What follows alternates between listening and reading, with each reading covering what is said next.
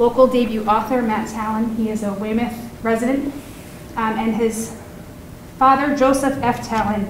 Both are former Army officers and both former high school history teachers with a master's degree in education. They are both products of South Carolina low country and both avid fishermen. This journey that they're about to take you on will tell the story together of one of their most difficult assignments. Many in the Tallon family have known war over the past century, but in crafting this unique story, Matt and Joe had to pull back the scabs, interrogate memories, and dig deep into a set of experiences in 1972 that shaped the remainder of Joe's life. Together, they combed through the memories as well as the artifacts that remained from that tumultuous time. I present to you Matt and Joseph Tallon. Thank you. Thank you. Thank you very much, Carrie. And I want to say thank you to the Thomas Crane Public Library for hosting us this evening. And want to thank we've got some friends here that have made the long but not arduous journey across the Fort River Bridge from Weymouth to join us here in the City of Presidents. So appreciate everyone coming out this evening. We want to jump right in with kind of the why. Why did we do this project, or why did we see this project through after such a, first of all, it was a difficult experience for him living this time period in the war, but going back now at this point in his life and our lives together and trying to make sense of this experience. So first I want to let him tell you a little bit about why he wrote this book or persevered on writing this book. I'm supposed to be mic'd. I guess you can hear. Can you hear me fine? Okay. I don't need that. He's got me mic'd. I taught high school history for 21 years, social studies in the low country of South Carolina. And I also taught 12 years in military schools at Fort Bragg in North Carolina. And my students, I would share some of the stories that are in this book, but not all of them, a few of them. And they encouraged me and said, Colonel, when you retire, you've got to write this book. You got to write a book about these stories. They couldn't believe them. So I promised them that I would. So I have always tried to make a point of keeping my promises and keeping my word. When I give you my word I'm going to be somewhere, I'm there, or you can find me dead side the road, usually. One or the other. Something drastic has to happen for me to not show up and do what I tell you I'm going to do. So when I told my students and I promised them I would do this, one of the first places we went was back to that little small farm community of St. George, South Carolina, and had a book show there at the local bistro. Not only did my students come, but my original principal showed up. I wasn't even sure he was still alive. So he came and bought 3 books, one for himself and his son and daughter that I had taught, and they have gone on to very successful careers. They were excellent students. Okay. And as I talk a little bit about why I embarked on this project, I'm showing you here a piece of our family history. So in this photo are 7 brothers. They were the children of John Tallon, who has Irish immigrant roots, found his way down to South Carolina as a farmer. They grew up on a farm together. The youngest of the 7 brothers there is my grandfather, his father, Harry Tallon. So these are the brothers on the farm. This is early 1930s, early 30s, late 20s, early 30s, and this photo is taken. So still a little optimistic because they have not actually gotten to the Great Depression yet and the effect that that's going to have on them. And this is where the farm was in Lee County, South Carolina. It's an area of South Carolina where it's kind of like a dust bowl. The land was worn out over time, overuse and over-farming. So the land wasn't great where they were trying to make a living on that farm.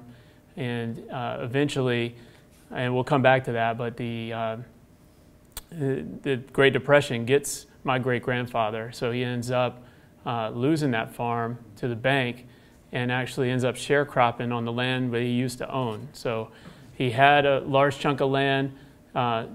He bought out his siblings and consolidated the farm, so he did owe some money. And unfortunately, he did that right before Depression hit and farm prices plummeted, and it got to be a point where he could not keep his own farm. So he finished as a sharecropper on that land. That prompted my grandfather, Harry Tallon, and many of his brothers to leave the farm and move to the city of Charleston on the coast because they were looking for better opportunities. You know, things were looking really bad in the late 30s, early 40s. So that's, you know, a picture of my grandfather, his father, 1943. He's working on the docks down in Charleston, and he gets pulled into the effort in the Navy, Naval Armed Guard Service in World War II. So I'm going to read a little excerpt now from the introduction. It, I think, will explain more about why I, you know, persevered on this project. You're hearing from me as a 25-year-old Army lieutenant. So there's some symmetry there because you hear from my father in this book as a 25-year-old Army lieutenant. In the intro, you hear from an experience from me with my unit. I was stationed in Germany, and we did a couple-of-day visit to Normandy beaches, and we're visiting the beaches at Normandy. We're staying overnight. We call it a staff ride. Thankfully, our battalion commander had taken us up for this really turned out to be a really great experience for all of us to go and walk that terrain. I had time. I was 25 years old and Army First Lieutenant. The busload of fellow officers and I rode downhill from the French town of Vierville-sur-Mer to the beachfront, then to Dog Green sector of Omaha Beach. We stood in a gaggle near the surf listening to the guide. The sky was overcast but didn't look like rain, and the waves rolling in were small, allowing us to hear our guide easily over the surf. The smell of exposed seaweed and algae-covered rocks hung in the air. The guide led us over the sand to the Easy Green sector. There, an old man with a scraggly gray beard stood, stoop-necked, next to two younger men, his arm resting on one of their shoulders for support. On his head was a black ball cap with gold braid lettering. World War II veteran, it read. One of our officers chatted him up. He was standing with his two sons on the exact spot on the beach where he came ashore at H hour plus 3, or 3 hours after the invasion began, on June 6, 1944. He was a young private first class then and talked with reverence about how his sergeant's ingenuity at keeping his team alive while he and his fellow soldiers hopscotched around the dead bodies as they ran back and forth for supplies at the landing craft. Our executive officer asked him what he did during that first hour he was on the beach. "I shook," he replied, his eyes wet with tears. Suddenly it felt like we'd barged into a silent cathedral and interrupted this old man and his sons at an altar in prayer. Sensing our intrusion, our battalion commander moved us along. I wished my own grandfather were there with me to retrace his steps on the Normandy beaches. I fought back my own tears, not wanting to appear soft in front of my officer peers. My grandfather Harry was a 20-year-old gunner in the Navy when he approached the shores at Normandy. I knew he had been there, but I knew nothing about his experience. What did this beach look like to him? Did he shake as well when he saw it? Did he get to the beach, or did he stay on one of the naval ships offshore? Our group made its way up the slight incline of the beach in the same direction that the assaulting Allied forces moved on D-Day. We reached the long parallel pile of smooth rocks called the Shingle, what remained of the only defilade that would have separated troops from the relentless German machine gun fire. Many of us laid prone on our bellies alongside it to get a better sense of the perspective our fighting forebears would have had 6 decades earlier. I thought about the German bolt-action Mauser rifle that my grandfather brought back from Normandy and wondered how he came to have it. Our guide led us up a winding trail through Les Moulins Draw to the top of a large ridgeline over land that would have been littered with buried mines and barbed wire. Americans assaulting the ridgeline on June 6, 1944 would have found enemy bunkers and trench lines to engage at the top. When we came over the rise, we found instead a large, beautifully manicured, lush green lawn containing the most striking military cemetery I'd ever seen. Our unit leadership brought with us a large floral wreath with a banner across it, emblazoned with our 28th Transportation Battalion name and colors. We laid it at the prominent central monument that housed bells that rang at that moment, playing the Star-Spangled Banner. We stood silently at attention. A group of French armor officers in uniform passing by stopped and saluted.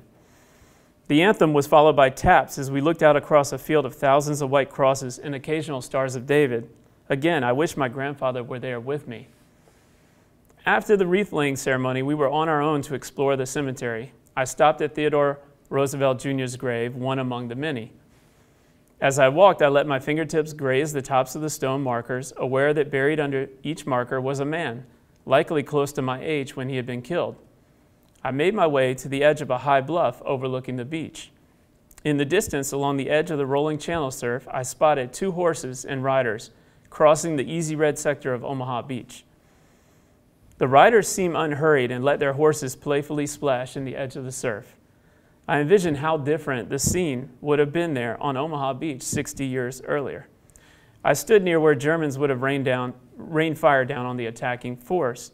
My grandfather had been there, had survived this brutal assault, but I knew nothing of his experience. Right then, I resolved to find out, to talk to my grandfather and document his D-Day memories. I had time.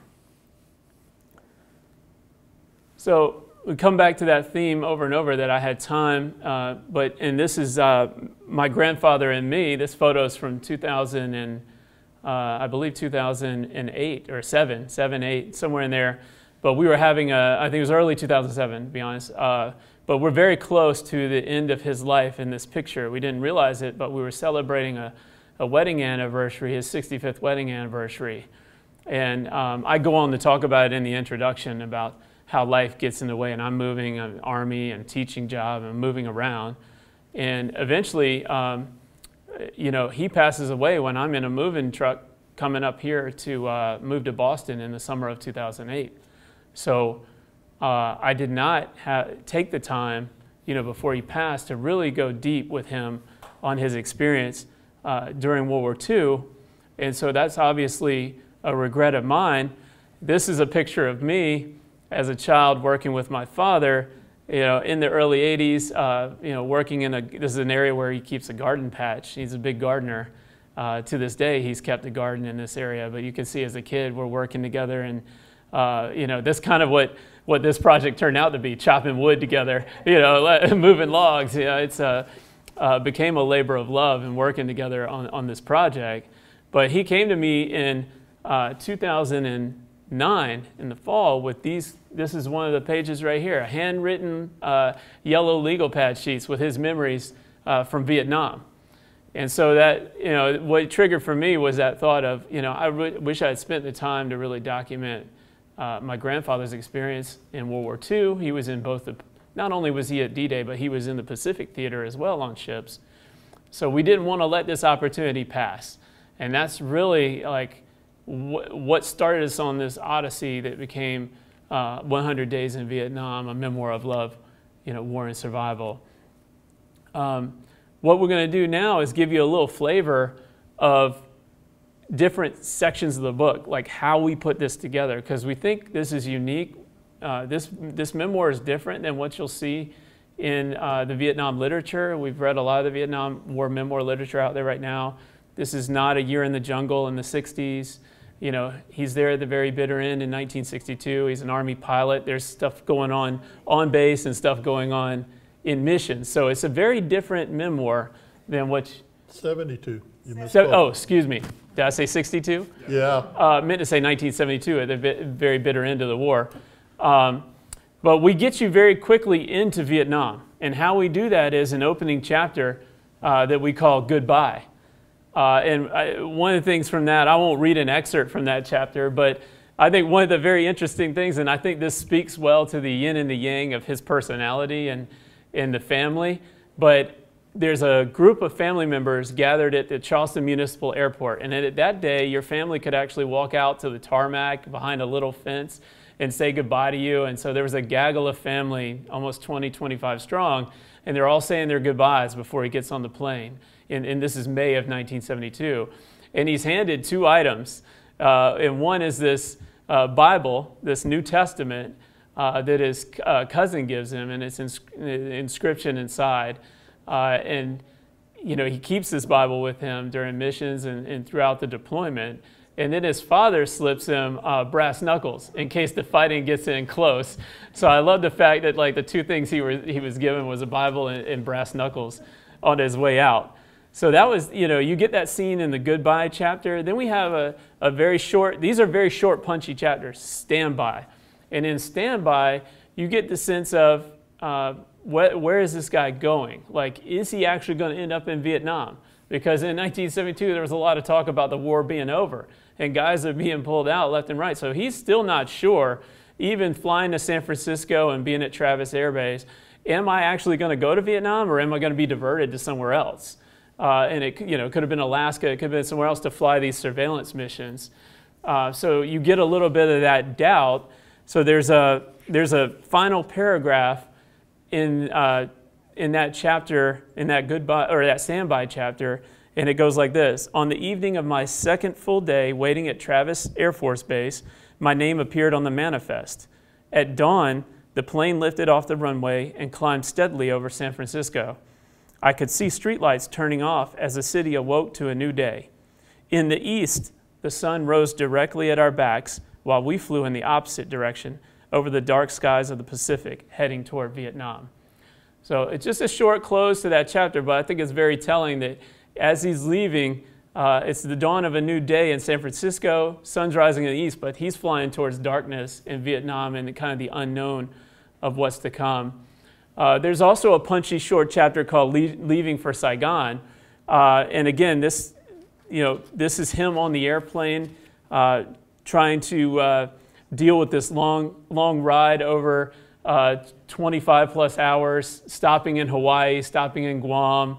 The guys are smoking their last cigarette, chain smoking on the aircraft. He's not a smoker. So he's not loving the fact that they're stuck on this airplane and guys are drinking and smoking as much as they can on this long ride over to Vietnam. Well, at the close of that chapter, Leaving for Saigon, there's a scene here where he says, as a non-drinker and a non-smoker, I found the brief stops on Hawaii and Guam did little to relieve my nose and lungs. By the end of the 25-hour trip, I could hardly wait to get off that plane to breathe fresh air.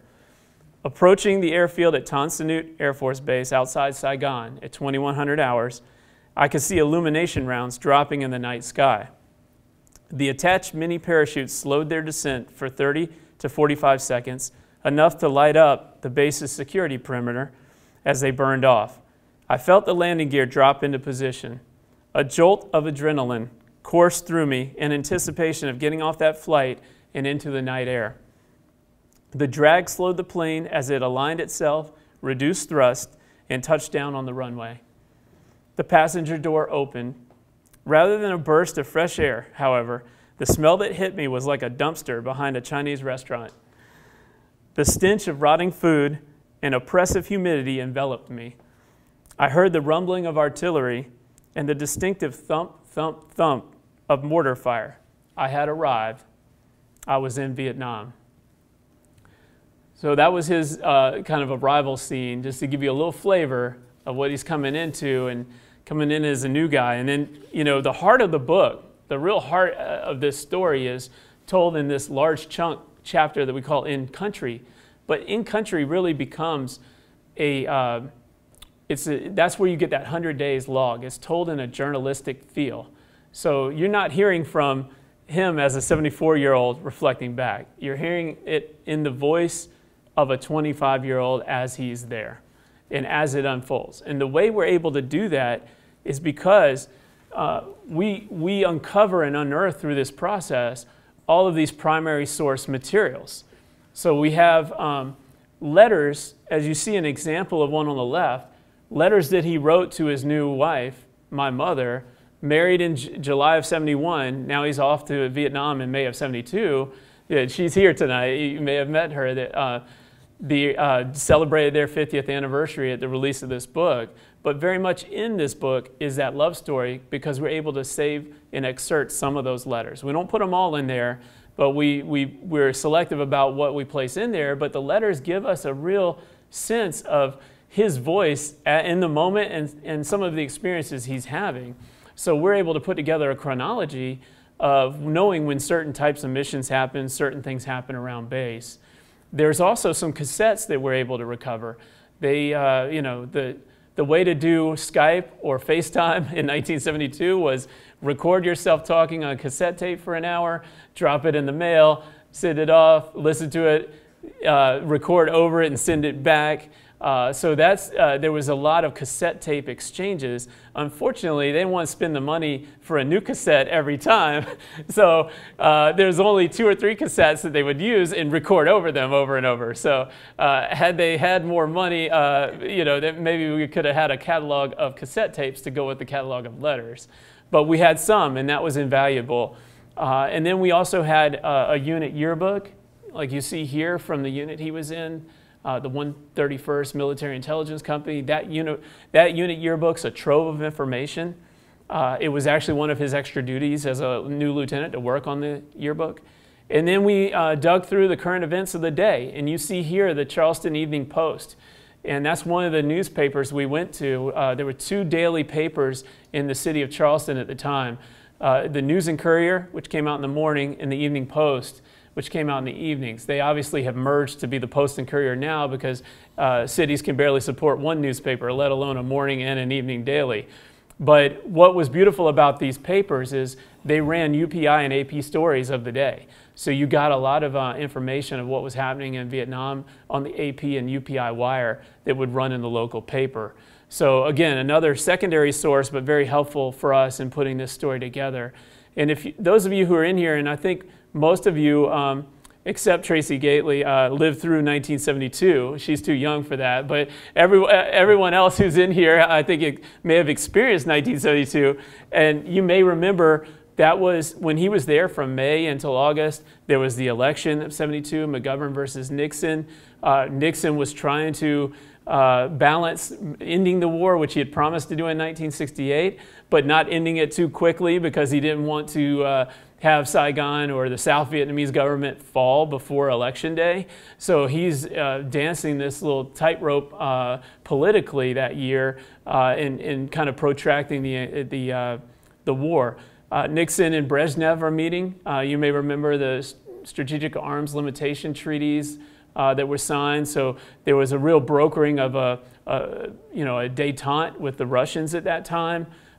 There was an infamous visit by Jane Fonda in July of 72 that many veterans talk about to this day. It has lived on long past her visit there. There was a Boris Spassky, Bobby Fischer chess matches happening, if you remember that. And that actually filtered down to their motor pool, and they would, my father and his motor sergeant would play chess with one another and take turns being Boris or being Bobby in those chess matches. And then there was also the Watergate break-in, and we include this clipping and this is a news clipping that's in the book, but we have some strategic news clippings in this tapestry that we call it, where we're pulling together some different threads for you. This happened there in June of 72, and this was kind of the initial story that came out the next day. As you all know, this story had a lot more to it than what was initially reported, and this would take on a new life long after the war.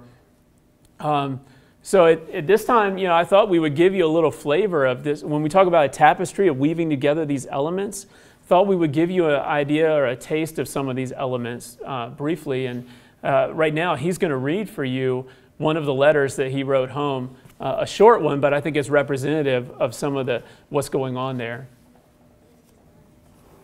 Yeah, this letter that I wrote my wife, who's sitting right out there, handwritten letter.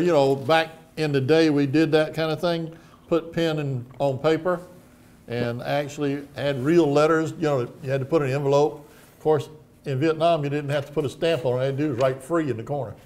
So you got free postage. But this was Friday, the 26th of May, 1972. For those of you who can remember what you were doing that day, you got a better memory than I do.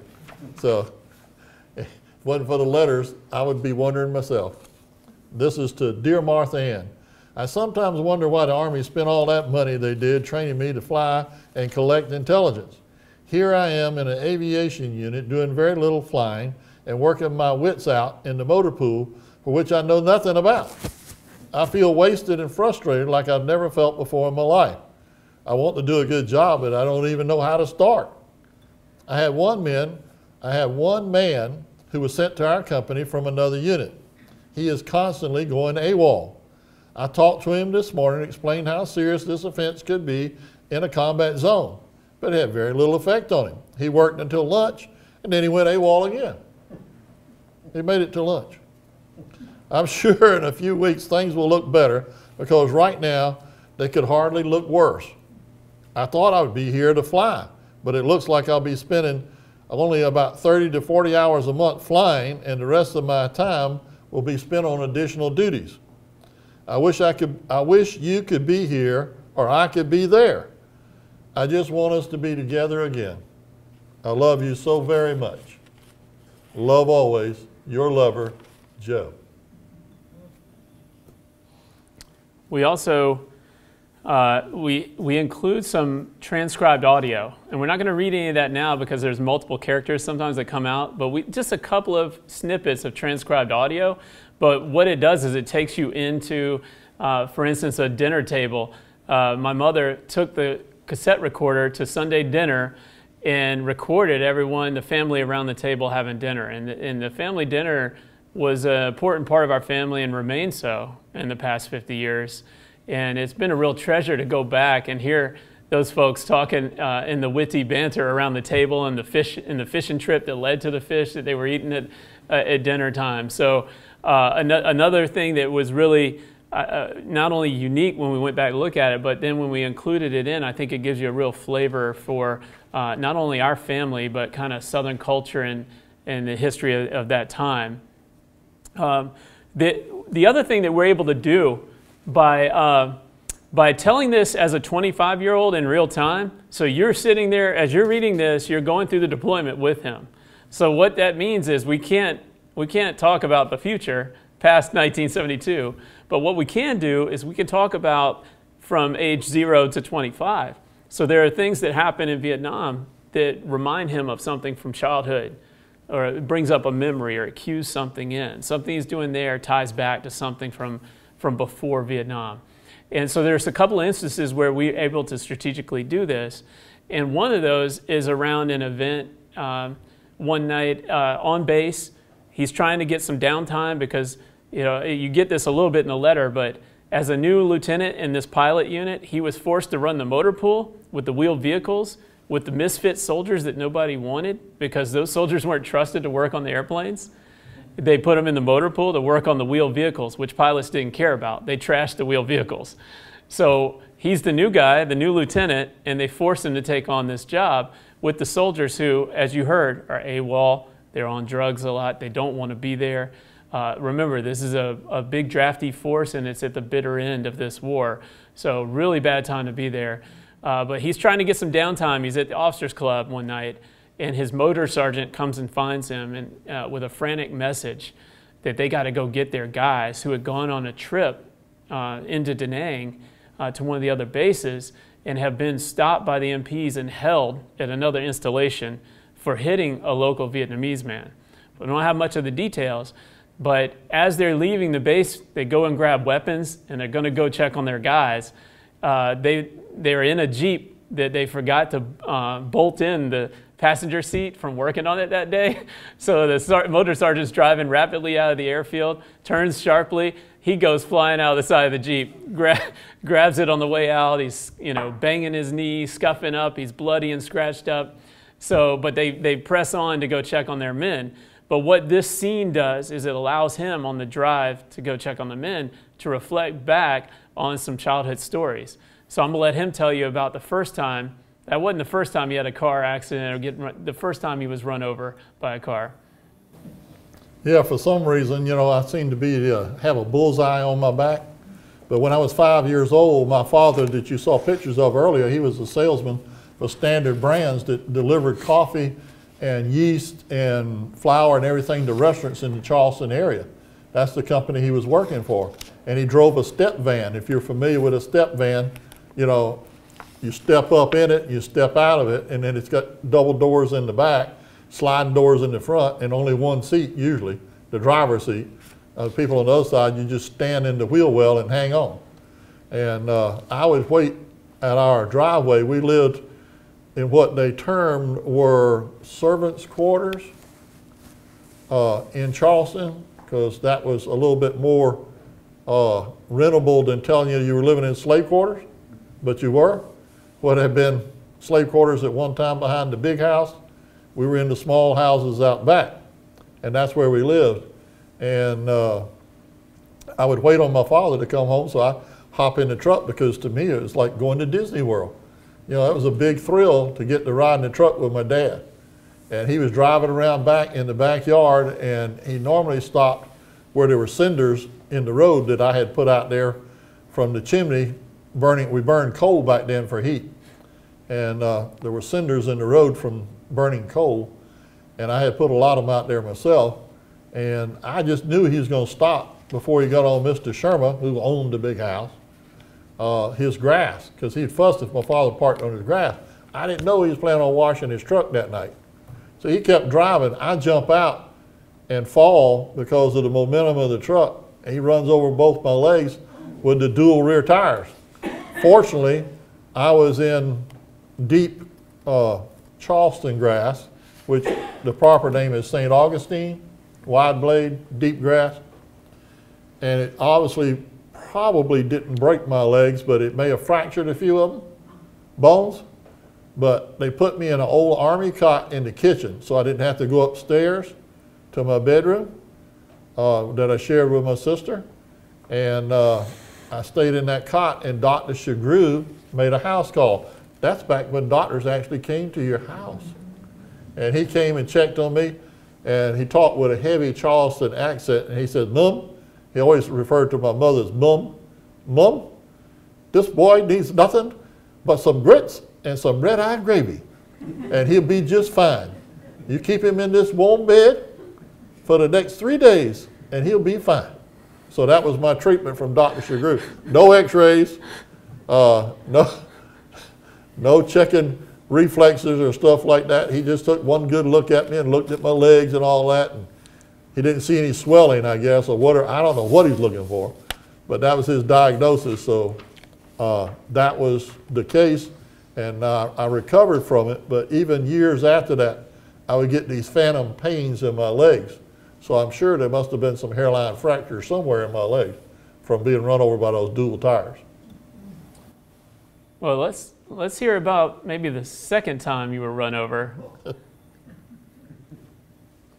For some reason, the Studebaker Company is the only automobile company that survived transition from wagons to automobiles.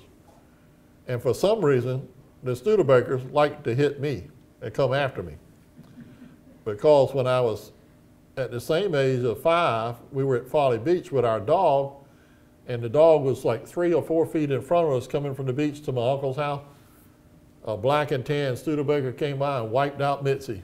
Just killed her right in front of us. And it was upset me and upset my sister.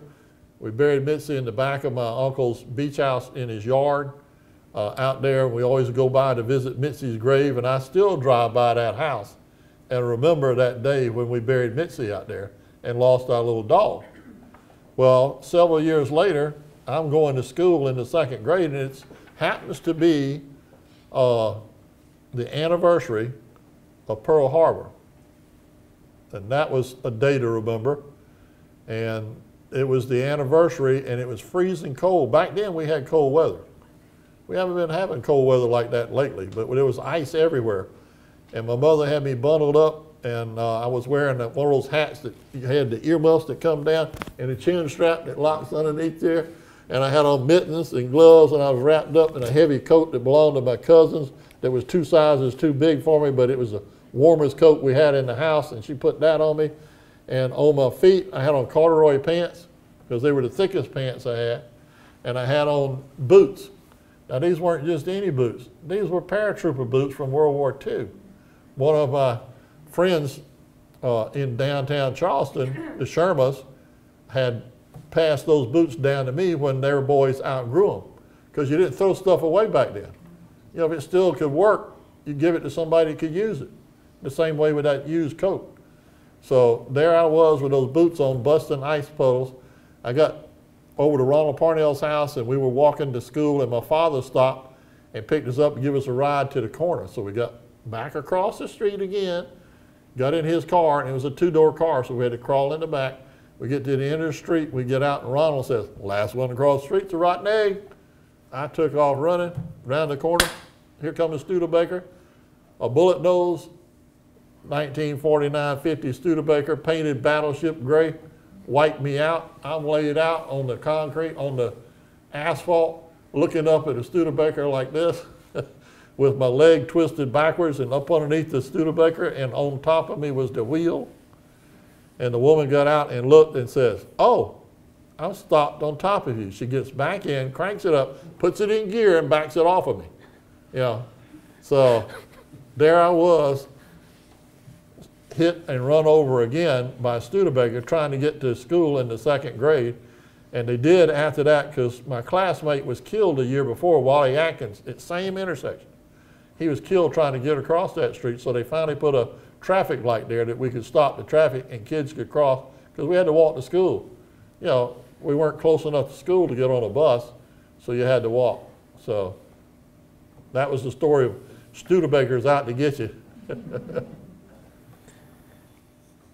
So we use, there's strategic opportunities throughout that tapestry of the 100 days to reflect back on these childhood memories. And another thing that he would tell you, and other folks of you who may have experienced combat yourself, there's oftentimes monotony and boredom, and then moments of sheer absolute terror. So you know, there are some of those stories throughout the 100 days where the monotony of daily life and what they're doing from day to day turns into moments of terror.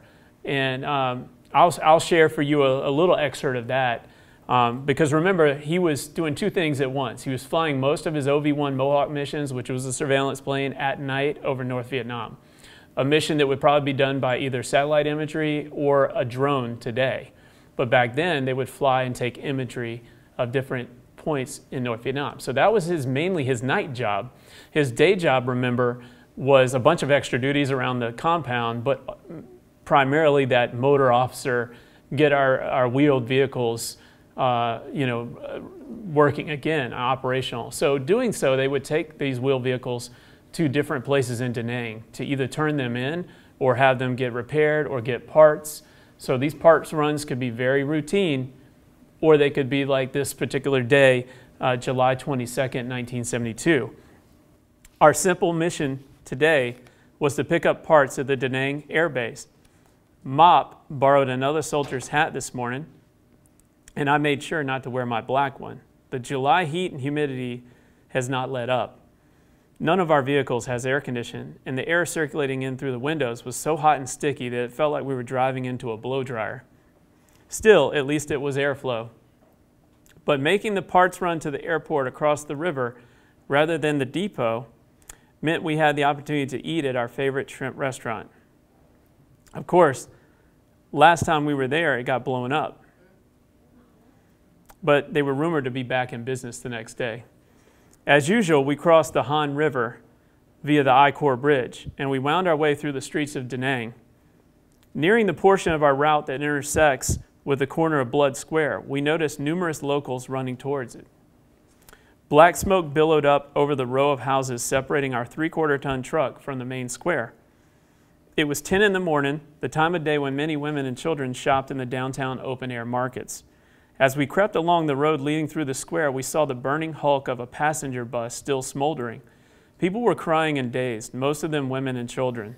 Some partially burned civilians walked around aimlessly, looking in all directions as if they had misplaced something. The smoke poured from the bus in a terrific black column. The foggy haze in the air carried a noxious smell I recognized, charred rubber. But with it was another smell, fouler than anything I've ever experienced. It was the smell of burning flesh and human guts. I felt queasy, and for a moment I thought I might vomit. I tamped down hard on the sensation and harder on my instinct to command Mop to stop the truck so we could help. Mop looked at me, a wordless exchange that communicated volumes. The standing command, one I have repeated countless times, was never to stop and engage the local population for any reason. We watched the children cry and the locals call for help in Vietnamese. Mop and I navigate our vehicle through the humanity gathered at Blood Square and continued on our parts run. So that just gives you a little scene of how like a routine parts run can turn, brutally violent, and and this is a scene that in a smell and an experience, a sensory experience that has haunted him. One of those memories that haunts him, 50 years later.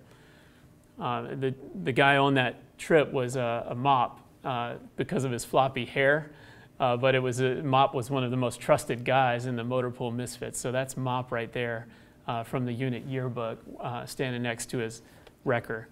Wanted to give you, did you see Mop? Yeah, that's Mop. Want to give you a sense now that was a flavor of some aspects of the major heart of the book, but there's another part too about the recovery. So we take you back in 1972, we take you back to the States, and his first stop after 9 days at the famous China Beach Hospital. And we won't ruin for you all the drama of why he's injured, but suffice to say, he is medevaced out of China Beach Hospital and ends up at the Brooke Army Medical Center and is getting treatment for a number of months in the fall of 1972 there, and that's Fort Sam Houston, San Antonio, Texas. He's going to read an excerpt now for you of he was given morphine a lot to deal with the pain of the treatments and the pain of the burns. And so he's going to read an excerpt of where he realizes how dependent upon morphine he's become in talking with his nurse. Morphine is a drug of choice in the burn unit. With severe burns, the itching is so intense and the urge to scratch feverishly is almost impossible to withstand. I watched a young civilian boy in the ward the other day scratch off his new skin grafts repeatedly. Even after the hospital staff put his arms in bed restraints, the boy's mother stealthily released him from the restraints during the evening visitation, which allowed him to commence scratching and destroyed his grafts all over again. Pain is ever present. I'm given morphine injections every 2 to 4 hours to manage it. At first, I got some relief. It did not take long until I was again begging for another shot, even before a full 3 hours had passed. The shots have become less effective over time as I've developed a tolerance for morphine's effects. Sometimes the nurses come back quickly with the morphine syringe, and sometimes there's a long delay after my request. One of my nurses looks a lot like my great Aunt Anna, who herself was a nurse. She died years ago, but I remember her well. I call this nurse Aunt Anna, and in return, she calls me nephew. Today, after administering a morphine injection to me, she looked at me and said, "Nephew, I think you're getting too many of these shots." I said, "Do you think I'm becoming an addict?" She said, "You already are one."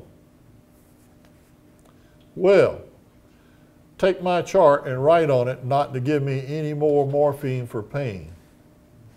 She said, "Are you sure you want to do that, nephew?" I said, "I don't want anything habit forming for pain from this moment on. No matter how much I cry or beg for it, please don't let them change that order." I'm already feeling the effects of my decision. The crawlers have invaded my bed and my body like thousands of imaginary bugs infesting the burned areas of my skin. They seem to be eating my skin and my flesh. They are so much worse at night.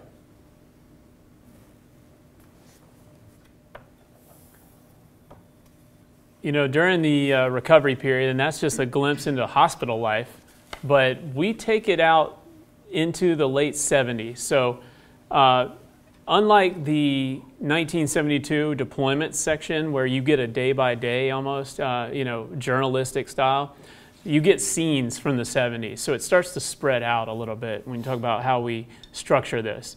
and you get different scenes from the 70s and from his life. And for those of you who've either been on a deployment or had an injury or had something that you had to recover from for a period of time, there are different things, I think, that you draw on to recover in mind, body, and spirit. And he had close friendships. There was a close friendship that he had in North Carolina coming out of this. There was this dog, Coco, that you see on the screen, became a big part of his recovery.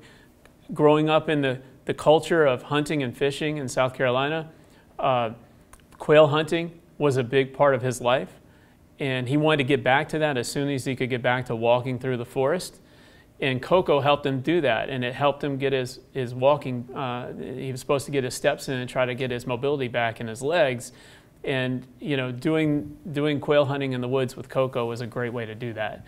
And this is him actually with that German short-haired pointer, Coco, in the 70s together.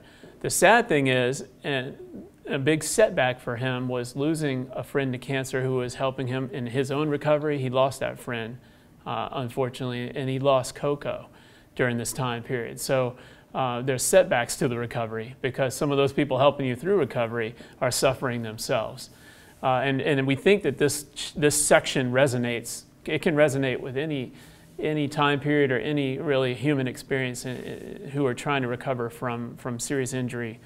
And this is kind of the one of the final scenes with Coco, and I'll try to get through it without being emotional. I would not ask him to read this. It's very difficult. I don't think I can do it. I couldn't write it. The pages were wet with tears when I got through writing it. It's been 6 weeks since the heartworm treatment, and I feel like I've made a terrible mistake. Coco is a shell of his former self. He has never recovered fully from the treatments. We are not hunting at all. The vet told me the treatments killed the heartworms, but those dead worms had to work their way out of the heart, and many of them found their way into his lungs. He got to the point where he couldn't walk across the backyard without foaming at the mouth like he had rabies. His breathing became labored. He didn't eat properly, so for the past couple of weeks I've been holding him in my lap and feeding him Dinty Moore's beef stew from the palm of my hand. It is one of his favorite meals, and I hoped it would help him get stronger and better. Earlier this week, he totally refused to eat and wouldn't even lift his head. I took him to the vet again, and he suggested that we put him down because there's nothing more he could do for him. We don't know his exact age, but the vet estimates him to be 9 or 10 years old. Then the vet told me he didn't expect Coco to survive the heartworm treatments at his age, which really made me upset. Why didn't he tell me that before we did the treatment? At least I had a dog and not a ghost when I took him in there the first time. Yesterday, I took him out to the farm near our house where we have hunted together so many times. My intent was to shoot him. I carried him out across the field and laid him down by the base of a big cherry tree. I then raised the barrel of my .22 caliber rifle and drew a bead on him, only to pull right at the last second and shoot the tree beside him. I'm an expert shot, but I missed badly. Tears streamed down my face and I was shaking. With the methodical precision and slow pace of a military funeral gun salute, I fired 6 rounds over a period of a few minutes. It is a single-shot rifle, so I had to take the time after each shot to reload my rifle. None of my shots hit Coco. I just couldn't do it. So instead, I left him there tied to the tree while I ran home to get him his water bowl and some more food. When I returned about a half hour later, Coco was dead. Slumped in a heap at the base of that cherry tree, he died alone without me. It felt like a part of me died too. And I'll stop there. Thank you. There were other aspects of the recovery period that I think will resonate with you if you're a fan of Forrest Gump, whether you've read the book or seen the movie. He has a bit of a real-life Forrest Gump to him. This is a scene, there's a funny scene, an interaction with the First Lady at the White House when he was in getting treatment at Walter Reed Hospital. The First Lady had just gotten out of her cancer treatments. She had breast cancer treatments, and she had come back to the hospital wanting to meet with wounded Vietnam veterans. So he got put on a bus with a bunch of other veterans, Vietnam veterans who were being treated at Walter Reed, taken over to the White House and meet the First Lady. And so there's an interesting story and interaction that I'll let you read about there. But there's also a story of him and his cousin, Larry Bubba Cobb. So he and his cousin Bubba started a shrimp boat and a shrimp business in 1979 because they thought they could get rich quick down in Charleston catching boatloads of shrimp. And so there's a couple of funny stories about how wrong they were, that they're gonna make a killing shrimping in the late 70s, early 80s. First day we caught 14 shrimp, brought them back live in a 5-gallon bucket. You could have enough for a cocktail, and that was it. And that's his cousin Larry Bubba Cobb working the back deck. Later on, that picture was taken in the 90s. But Larry actually still has that shrimp boat, and even though he's in his 70s now, he does take it out on occasion. And that boat, the Bridget, is still tied up on the Shim Creek, the famous dock in Charleston, where a lot of the shrimpers used to tie up. So that boat and that kind of Forrest Gump story lives on to this day. And then there's a final. Go ahead. He led the fleet for the blessing of the fleet in April this year. They always had that at the beginning of the season. He was the first boat because his boat was the oldest boat with the oldest captain. And the very next week he had it at the boatyard to get a bottom job and had tied it up and left it. They were supposed to lift it. They didn't do it, and during the night the boat sank. So I had to fork over a little bit of money, try to help him get it back off the bottom, which we did. And he's got it back up operational, but he's had to do a lot of work. He's not shrimping it because he's got still, some of the decks got to be replaced after the damage that was done when the boat sank. So it has not shrimped this year yet, but he still hopes that he'll get it back out there with the fleet next year, maybe. And then there's a final section to this book. We call it the quest. So you have the deployment, you have the recovery, and now you have the quest.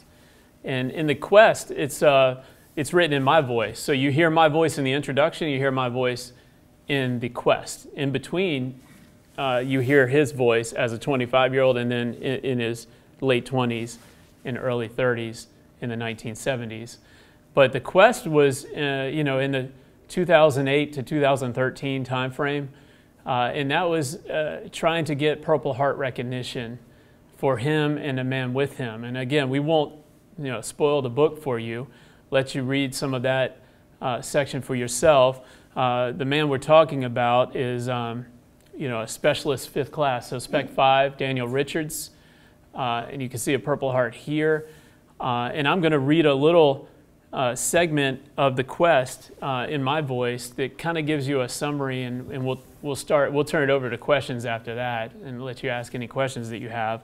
But to give you a little sense of me trying to make sense of his experience and how it impacted and changed him, and how it impacted and changed our family, and making sense of this quest for the Purple Heart, which was almost 40 years after 1972.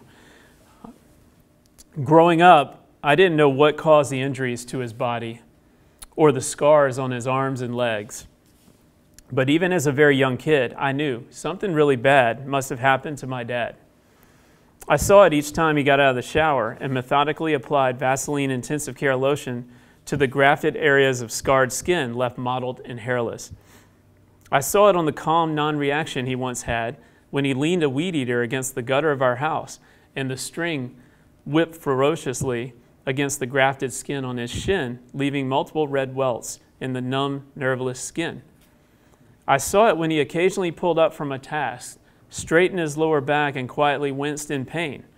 We spent a lot of time together working in the yard, and long before I was ever allowed to push the real lawnmower myself, I had my own Fisher-Price corn popper toy mower, which I pushed around the lawn a few steps behind my dad as he cut the grass. I loved the smell then and still love the smell today of a freshly cut lawn. As much as the yard work was simply required of me, whether it was picking up pine cones or magnolia blossoms or weeds, I think I also wanted to please my dad and do the task well. When I wasn't quite 6 years old, I tried to help him lift a lawnmower out of the back of his Datsun pickup. My job was to hold the front of the mower by the tops of the front wheels. And as I bent down to place the wheels on the driveway, my dad suddenly let go of the back end, causing both the mower and him to crash to the pavement. I immediately thought I had done something wrong. He screamed out in pain, a neighbor came running from 2 houses down, and we somehow got him inside to his bedroom. When the ambulance came to retrieve him, the paramedics couldn't fit him through his bedroom door on the fracture board, so firemen were called in to remove the bedroom windows. My mom, my brother Josh, and I watched as firemen slid him out the rectangular hole, which used to be the windows, on 2 fire ladders that served as slide guides. Josh was not quite 3 years old yet, but observing the scene, he asked my mom, "Is Daddy dead?" He wasn't dead at all, but he was the tall and strong one in the family, the one who made sure all the doors were locked in the house at night, and who reached things for my mom on the highest shelves, and sharpened the kitchen knives, and lit the kerosene heater. He was the one who pushed the boat off the trailer to go fishing, and the one who cut and split the logs for the fireplace. Yet it wasn't a chainsaw that felled the tall live oak of our family, but an old lawnmower and a bad back for which I really didn't understand the cause. In the self-centered world of a 5-year-old, I thought that I was the cause and that I had made him hurt bad enough to go to the hospital. I didn't know the back problem started in Vietnam, on the same night that they deactivated the last remaining battalion of American combat troops, at the tail end of a drip, drip, drip fighting faucet that the country had been slowly and painfully trying to cut off for years. I didn't know about the Mohawk, or the night of the crash, or the Martin Baker ejection seat, or even the presence of a man named Daniel Richards. So I'll stop there, and we'll take, and this goes on in our concluding quest section, but that was me as a young guy trying to make sense of what I could tell from context clues had happened to my father, injuries and such, but really didn't know much about, because he didn't talk about these things when I was a child, and really we did not explore this experience in this level of depth until working on this project from 2009 until its publication this year. So it's really something that we've explored together in the last decade plus, more so than growing up. So I think we're going to turn it over to Carrie for questions here in a second. Did you have? As you read, you'll see in this book at the top of the page on the right-hand side, the left-hand side will say 100 Days in Vietnam. On the right-hand side, it'll be my name. Then when you get toward the back in the quest, you will see the 100 Days in Vietnam on the left-hand side and Matthew's name on the right. So if he wrote that section, or even the introduction, which he did write, his name will be at the top, so you'll know who the author is of that part, so you won't have to guess. We did that to help the reader understand who voice that was being recorded as. So that'll give you a little bit of guide, a little bit of help when you're reading the book to kind of straighten that out, because we both had a hand in this thing, and I'm the storyteller, and he's the smart one with the writing skills. So. Well, we're going to turn it over now. Carrie's going to field any questions that you have. The photo on the screen, by the way, is a 25-year-old Lieutenant Joe Tallon, and next to his Mohawk in Vietnam, Marble Mountain Army Airfield. Was this before or after a mission? That was coming back from a mission. Yeah, coming back, so right after a mission. See that packet in my right hand? That's classified, secret or top secret, on where I was going. It had gun emplacements and everything that I had to fly over. All of this stuff, was in that packet. And the first thing they asked me when I got to the hospital, "Where's your mission packet?" Now, you pull the ejection handle, you go through 15 Gs, which is more than they take to launch you into space. You're not going to be holding on to no mission packet or anything else. So I had no clue where that thing was. So they wanted to know where the mission packet was. I'm going, what? So obviously they had never been ejected. Right, so if you have any questions, please raise your hand. I'll bring the microphone over, and then we will repeat the question for the audience watching at home. We are in the Weymouth paper today, and it is a misprint. I weighed 170 pounds, not 270, as reported in the paper. Clerical error, added 100 pounds. I might weigh that today, but back then, no. Any questions? What air base did you fly out of? Marble Mountain Army Airfield below Da Nang. Yep. It was built by the Marines. And it was a Marine base. And like most of the forts or bases that we had over there, it was basically built with barbed wire entanglements and minefields and gun towers. There was no, like out west where they had these walls and all, you were not inside of a wall fort.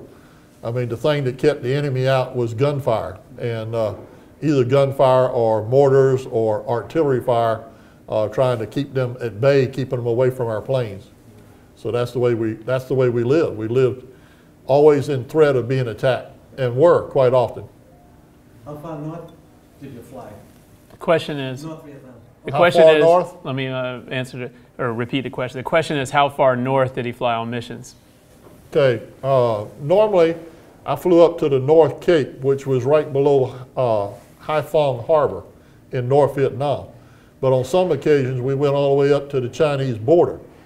And we had the ability with SLAR to look over the border without actually crossing the border.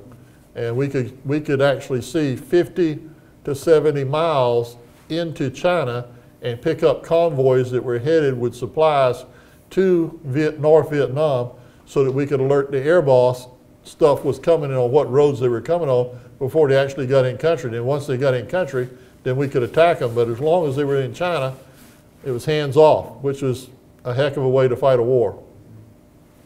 You know, we couldn't shoot at them. Yes, ma'am. Just wondering, She's going to do it. on one of your missions, who would typically be with you in the, on one of your missions, who would typically be with you in the aircraft? All right, normally I had a, Let me repeat. Photographer? On a typical mission, who would be in the aircraft with him as pilot? yeah. Can you go back to that photo of me in the plane? We'll see if he can switch back to this. Because this was my normal observer. He's called a technical observer, and he's operating the spy equipment, which would be either infrared or SLAR on these type missions. And most of my missions were the SLAR missions, not the infrared. I did do some infrared work in Cambodia and Laos, and had the opportunity to fly over a plane of jars. That's me right there in the cockpit with the normal observer I would be flying with, and his name was Yarborough. He was a specialist, and I don't think he ever spoke 6 words on a mission to me, unless something was really, really crazy going on. He didn't say one blooming word. The exception happened when we were over North Vietnam and they fired a SAM missile at us, and I decided, being the hotshot pilot that I am and was, the best thing to do was a split S. Well, a split S, if you're flying straight and level, what you do is you roll that wing over and do an inverted turn and dive straight down to the ground like you're going to hit the ground to increase your airspeed. Because I knew that missile could only turn a 2.5 to 3 G turn, and I was pulling about 5 Gs when I went by that missile. I turned into the missile. And the missile looks like a telephone pole going by with its tail end on fire, going this way, and I'm going that way. And I look back, and it's tracking on a Navy pilot. It done lost me in that turn and was tracking on him, but we had other problems. When we got down to the bottom of that turn, I was doing about 450 to 500 miles an hour in a plane that's not designed to go that fast. So I was outside of the flight envelope for the aircraft. So it started porpoising, which means it wants to fly into the ground, except we were over the ocean. It's trying to fly into the water. And sometimes I came within 2 or 3 feet of the water at 400 miles an hour, which is a little unnerving. And I finally, after about 6 times of the plane doing this, got it back under control. We slowed up enough that I could actually begin a gradual climb back up to altitude. And Yarborough, bless his little heart, we always like to say in the South, that's a Southern expression like y'all, bless his little heart. He says, "Shit, sir, that was close." That's in the book. I never forgot that. I mean, he didn't say a lot, but when he said something, it meant something.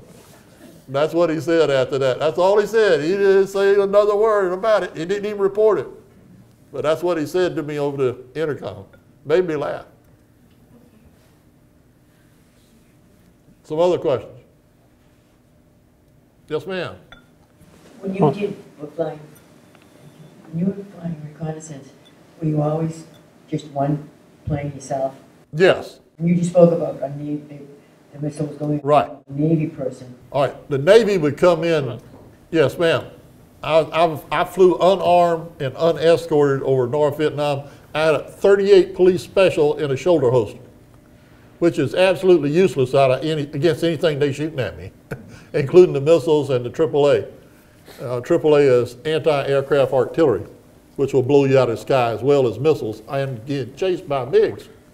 It did you no good to have that thing. So we were unarmed and unescorted. Our job, Army aircraft were all named after Indian tribes. So we were supposed to be a scout. We were supposed to sneak in and sneak out and not let them know we were even there, if possible. But they would pick us up on the radar and come after us. So what we would do is holler for help to the air boss. They'd scramble the F-4s off the carriers. In about 30 seconds, they'd be there to rescue us because they would hit the afterburners, and when they were coming at about 1,200 miles an hour. It don't take them long to get there, you know. So they're letting it rip, and it doesn't matter if they break the sound barrier because, you know, wasn't anybody on the ground going to complain about that. So we were just glad to see them come, but that's what we would have to do is call for help. And we were never escorted. The only reason that Navy pilot got in the way, he was on another mission to go hit a target.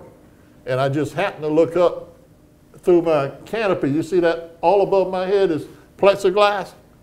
I happened to look up above me like that behind me and saw the missile going. I want to make sure the missile didn't turn to come after us.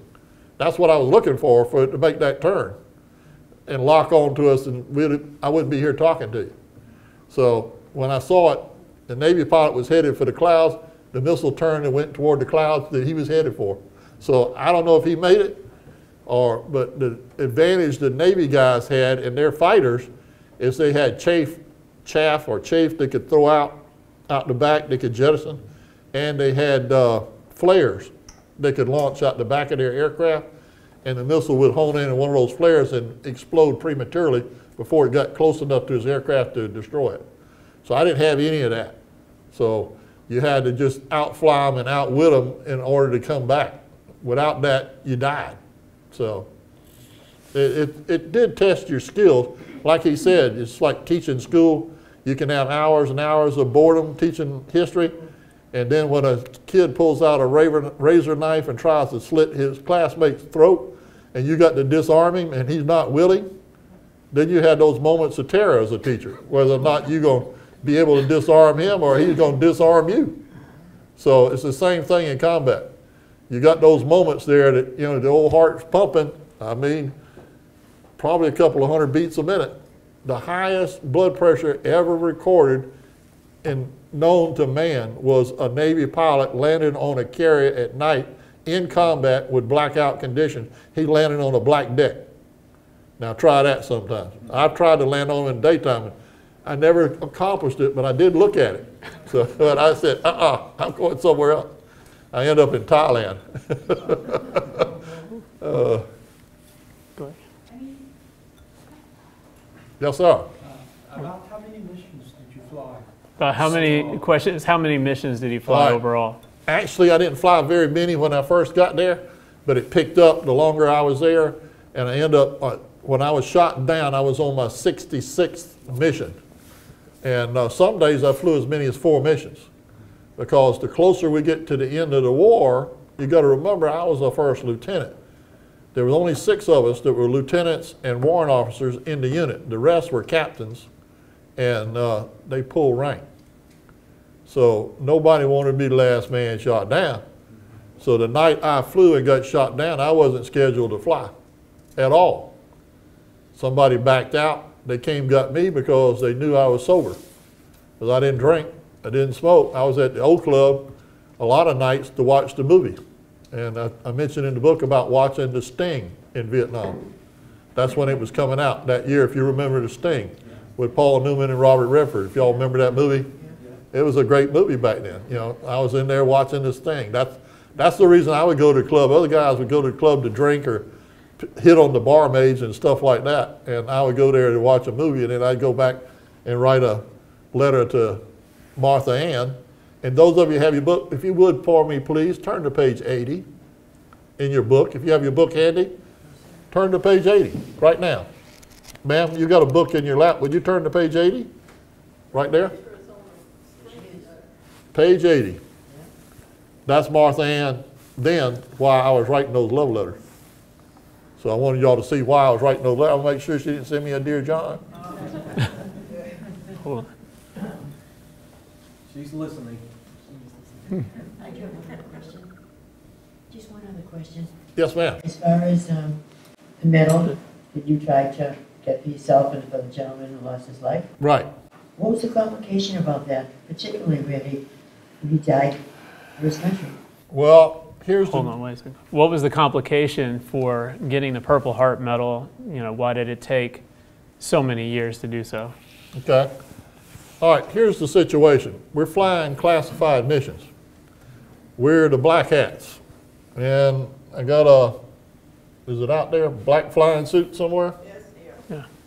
Did you really bring that out?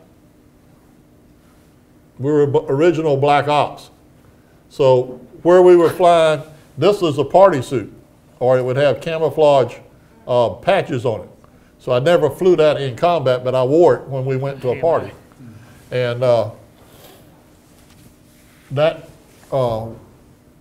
what we were doing, the president says we weren't there. The Army says we weren't there. To this day, they're saying I wasn't there. Daniel wasn't there. They told his family he was killed. It was an accident. It was not combat related. He was not in a plane, and he was badly burned. The only thing that true about that was he was badly burned. All the rest was lies. And I thought it was awful that they would do that to one person, but they didn't. There were 68 of us that were killed in that plane, and over 30 of them got the exact same message to their families. They were actually killed flying combat missions, and that's the message that was sent home to their families. And those people were never recognized.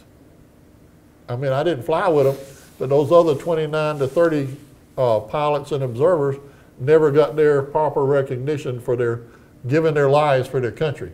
And I thought, as a commissioned officer, that I took that on as my final mission for the Army, that I was going to get Daniel's recognition no matter what it took. And I ended up having to sue the Army, sue the Military Court of Appeals in Washington, D.C., and 5 federal judges ordered the Army to present the medals, and they had to do it by 1 March. I got the medals the 29th of June that year. They still drugged their feet. But they did, and I didn't notice it until my son told me. He said, "Dad, they got your name and the date on the back of your medals, like it showed on Daniel's medal earlier." I said, "Well, they had them long enough. They could have made them out of gold." So, but that's why, because the missions were so classified that the Army still won't recognize the fact that we were there. Yeah, and I also elaborate in the quest section, since I'm telling that part of the story, you know, that the Purple Heart Medal is different than some of these other Valor Awards that are recommended. The Purple Heart is a determined whether it's earned by, and the determinant is whether your injuries were caused by enemy contact, enemy fire. So the debate would be whether or not the engine blew and the plane came down, and the injuries happened. A man was killed, and another man was seriously injured. So those facts are indisputable. In dispute at the time, and again, the unit was drawing down and moving off the airfield. So the amount to which they wanted to investigate this or pursue it was low. But you know, the debate is whether or not that engine blew of its own accord after takeoff, or whether it was shot down, most likely by a Grail surface-to-air shoulder-fired weapon called the SA-7 Grail, which was in common use by that point by the Vietnamese soldiers because they were getting that supplied to them. So that was the debate at the time.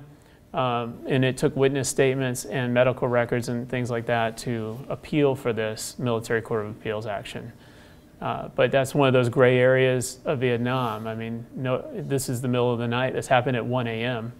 Because these are night missions. This happened in the middle of the night. So it's we have the results of what happened. We don't have any film footage or to be able to track this down, and show anybody a clip. But yeah, that's a big part of why it took so long. I would not wear the medals until I got orders or got verified that I was entitled to them, whatever they were. And the pictures of me showed in the book and earlier of Purple Heart ceremony at my university that I graduated from, and I'm wearing 9 ribbons from Vietnam, 9.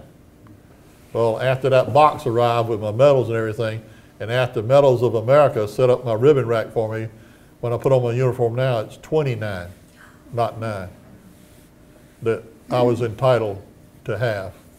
So that gives you some inkling into the fact that we weren't recognized for what we were doing and risking our life on a daily basis. Well, in my case, about every other day. Yeah.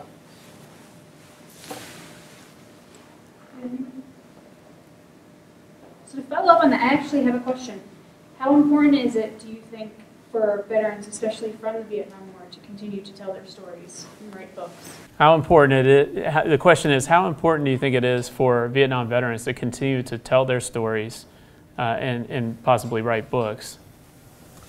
Well, the hardest day I've had since coming from Vietnam was the day we presented that Purple Heart to Daniel Richards' cousins in Somerville, because I was afraid they would blame me for his death, because I blamed myself, because I didn't get him out alive. He died. He's the only man I ever lost in combat.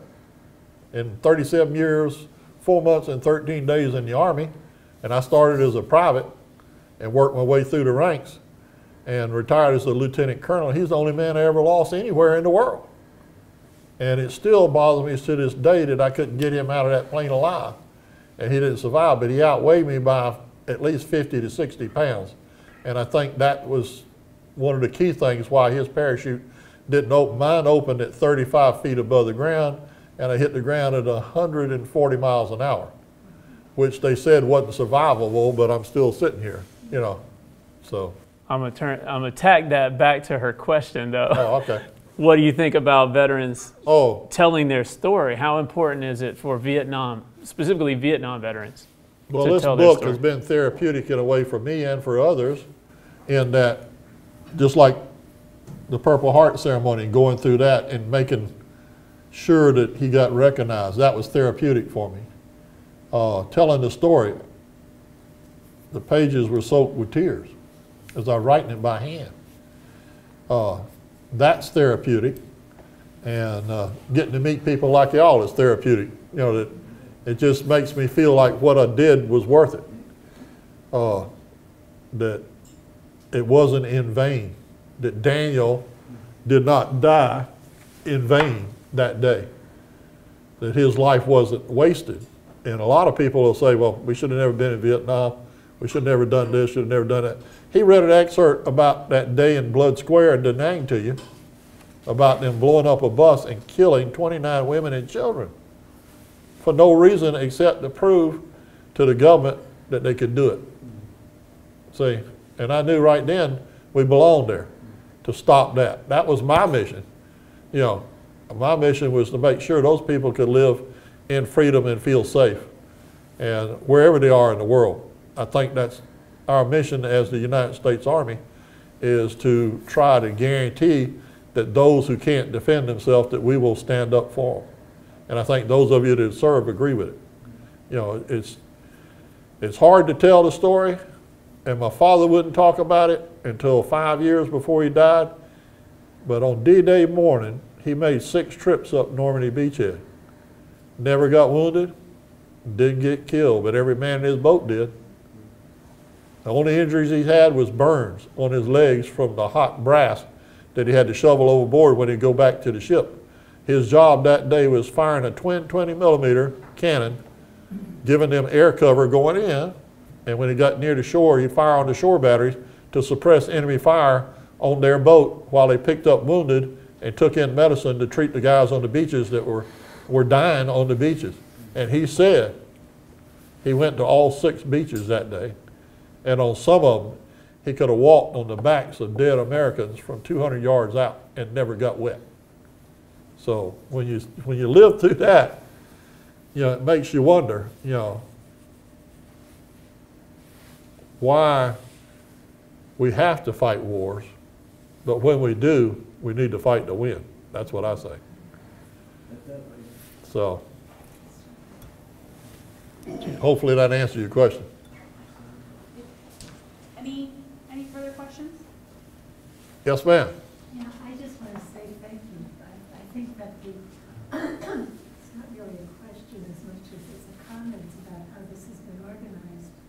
Putting it into this tapestry format, the way it has been, I think is just remarkable and wonderful. I think it's a very unique approach. And It is. I can't wait to, I no longer can read Quincy. I look forward to listening to it in an Right. audio version. Right. Actually, I do have one question. You mentioned earlier that you had taught history. Yes, ma'am. Yeah. Was it American history and what? Yes, and government and civics and geography. I was in a small school. I was the department for a while. You know, whatever they needed taught in the social studies department, European history, I taught that as well. So, I mean, if it needed teaching, I was teaching 5 classes at one time. Every period was a different subject class, and one of them I had to teach 2 in the same class at the same time. One had to be AP and one college prep. So it carried different requirements. That's right. And it made it very difficult to do, but they knew that I would do it. You know, when I was given a mission to do it, I did it. And I had taught 10 years at Fort Bragg at the Intel School. I trained junior and senior officers in the Intel field for 10 years. And somebody said, Colonel, how do you put up with high school students? I said, the Army trained me. And they said, to teach high school students, teenagers? I said, yes. I said, at Fort Bragg for 10 years, I taught the senior officer course. And they are just like teenagers. They know everything. You can't tell them anything, and they expect you to have their papers graded yesterday and back to them. I mean, they act just alike. There's no difference. They're different ages, but they act exactly alike. So I was trained by the Army to teach high school students. What years were you teaching? Ma'am? The question is what years? What years were you teaching in the classroom? In public schools, I taught from 1981 to 2002. In military schools, I taught from 74 up through 85. And I was doing both jobs at the same time because I had 9 years active. They wouldn't let me stay on active duty because of all of my injuries. So I went into reserves, and I was teaching at Fort Bragg in the summer and teaching at St. George High School in the fall. So I was actually doing both. So I had 33 years of teaching experience, 37 years in the Army, which is 70 years by my count. It's a lot of time to be working, but some of it was overlapped. So it allowed me to do both jobs at the same time, which I did. And was glad I did it. Wow, great energy. I've had some students that went off in the military and have done remarkably well. One of them was in Special Forces, and everybody that gets kicked out of Special Forces can't read a map. And he aced the map test. And his instructors wanted to know how he knew so much about latitudes, longitude, how he knew about geographic lines, contour intervals, depressions versus hills, and all terrain features and everything on maps. I took military maps into my classroom and taught my students in geography how to read military maps and how to navigate on them, and how I gave them map classes like I was teaching the officers in the Army. And I also taught them how to navigate in and out of Charleston Harbor using Lowrance and using radar soundings on how to navigate in and out of a confined harbor. And so when he got in there, map reading wasn't a problem for him. And they were just amazed at that. And he said, well, I had a colonel teaching me to read maps when I was in high school. And they said, you had a battalion commander teaching you in high school? He said, well, he wasn't a battalion commander then, but yes, he was teaching me, and he thought that we ought to know how to find our way from one place to the other on a map. And I still believe that kids should know these things, should know these skills. I'm very adamant. Yes, sir. How did you end up in the Army versus the Navy, Marines, or Air Force? Question is, how did you end up in the Army versus the other branches, Navy, Marine, Air Force? Yes, I got in the Army the exact same way my father got in the Navy. I was invited by the President of the United States to join the Army. When I graduated from college, I got a greetings from President Richard Nixon that says, "You're now going to join my company," and it's A42 in Fort Leonard Wood, Missouri. And that's where I ended up. So I was supposed to be in the Air Force and fly for them. And I had taken all the tests and everything. But the recruiter was saving me for a fall quota so he could meet his recruiting quota. In the meantime, I got drafted. I kept telling him, I said, "Army's after me, Army. Don't worry about it. We got you, son. You're going to go fly for the Air Force." Yeah, I got accepted to the Air Force flight program 10 weeks after I was in the Army. So that's how I ended up in the Army as a private in the rear ranks. And after being in the woods for 10 days in the snow and ice, they flew in some helicopters, picked us up and carried us back where we started 10 days ago in about 20 minutes. They were all nice, warm, clean, had on clean uniforms. I said, I can do that job. I went back to my battalion and filled out the paperwork for flight training. I said, I can fly. I just know I can fly. I didn't want to be infantry anymore. So that's how I ended up in the Army. Okay, well, I think that is about it for us on time today. I do want to thank both Matt and Joe for coming in and speaking today. It goes without saying, thank you both very much for your service. And thank you for this book. I think it's very important to hear these stories. I don't think we hear enough of them. So thank you. And I would also like to point out that this is the furthest a speaker has traveled to come speak at our library. So thank you for making the trip up from South Carolina. And thank you all for attending tonight.